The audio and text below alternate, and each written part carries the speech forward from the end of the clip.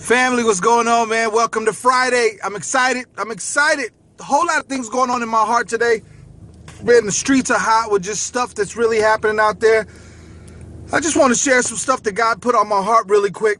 You know, I was reading the Bible last night, and I brought my Bible this morning. I wanted to read in Psalms chapter 64 real quick. David was actually in the middle of kind of running from King Saul at this point. King Saul was trying to kill him, right? So in Psalms chapter 64, if we start in verse 10, it says, "Let the righteous rejoice in the Lord and take refuge in him. Let all the upright in heart praise him." Now check this out. He was afraid because somebody was trying to kill him, right? And in the middle of him actually hiding in exile, he sat down and he said, "Let the righteous rejoice in the Lord and take refuge in him. Let the upright in heart praise him." How in the world can somebody who is living in so much fear at that particular point sit down and say, "Let the righteous rejoice in the Lord and take refuge in him"? Make sure that the righteous take joy. Be glad. Not only be glad, but go and run to God. And when you run to God, make sure that you are giving him nothing but your greatest of praise. Really? In the middle of actually having somebody wanted to kill you, that's the thing that you want to say? That's the message that you want to break off? So basically he's saying that even in the face of death, give God praise. Even in the face of fear, give God praise. Even in the face of things falling apart in your life, give God praise. Now, check this out. If you go back to verse 1 in Psalms chapter 64, it says this: "Hear me, O God, as I voice my complaint.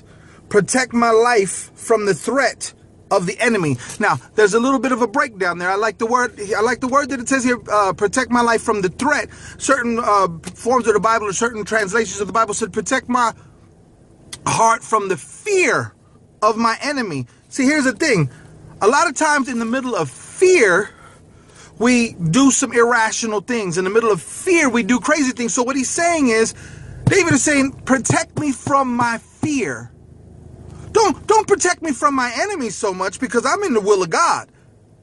But protect me from my fear, because my fear would allow me to operate in areas or in ways that I don't usually operate. We have to have faith in God, not fear. We have to have joy in God and not fear. We have to bring glory to God instead of living in fear. Now, it's easy to sit down and read about what David is doing because this is a Bible.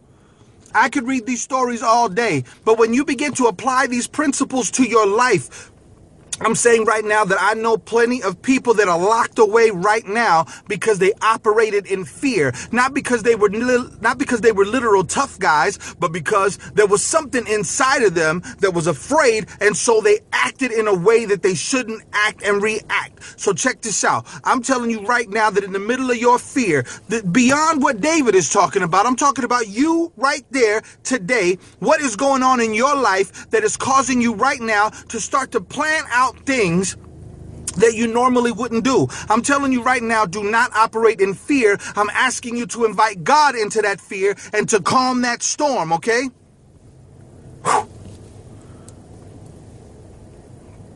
You have to be able to learn how to trust the promise of God.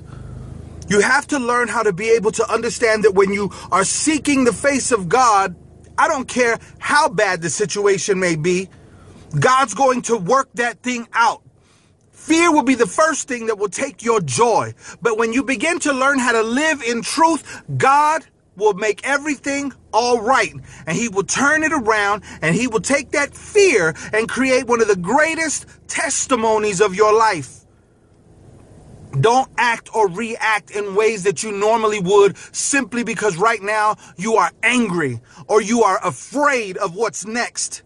Don't make the wrong move. God is coming. Wait on what God wants to do.